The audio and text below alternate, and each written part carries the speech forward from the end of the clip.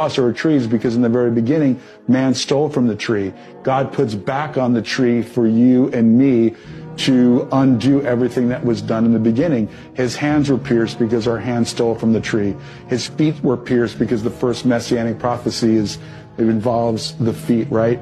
His side is pierced because Eve came from the side. So he's making atonement for Eve, the one who led into temptation, a crown of thorns on his head. Why?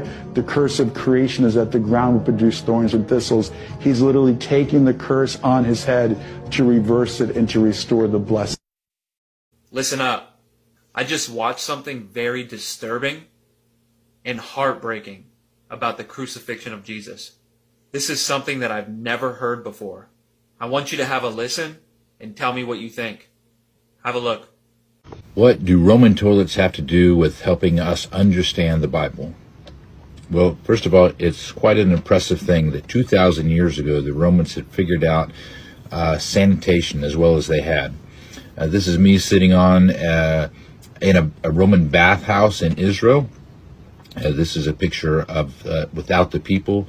The Romans had constructed it in such a way that there was flowing water underneath to help carry away the waste. And there's a trench in front of the toilets that often had running water or salt water or a mixture of vinegar and water for the purpose of helping the people to clean themselves after use. Well, they didn't have toilet paper. Toilet paper wasn't invented until like the 1800s. And so at this time, they used what was called a tersorium or an azylospongium. This was taking a sponge from the Mediterranean Sea, putting it on the end of a stick, and they would dip it into typically a solution of vinegar and water to help to sanitize it after each use. But they would then leave it as a community use, and the next person to come along would use the same brush, and this is how they clean themselves after using the facilities. Again, then dipping it back into the vinegar solution for sanitizing the brush and rinsing the brush. So how does this help us understand the Bible? In John chapter 19, it tells us that Jesus, while he was being crucified, knowing that all things had already been accomplished to fulfill the scripture, he says, "I am thirsty."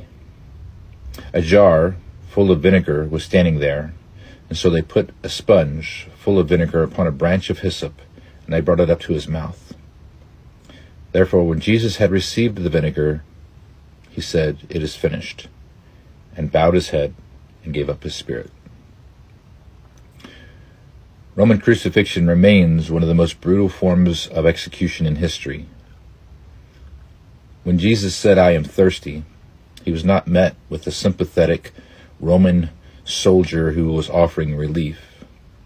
He was met with unspeakable ridicule and mockery. As a filthy toilet brush that was being used by the Roman guards on duty was soaked in excrement and vinegar-filled jar and brought to the lips of the Messiah.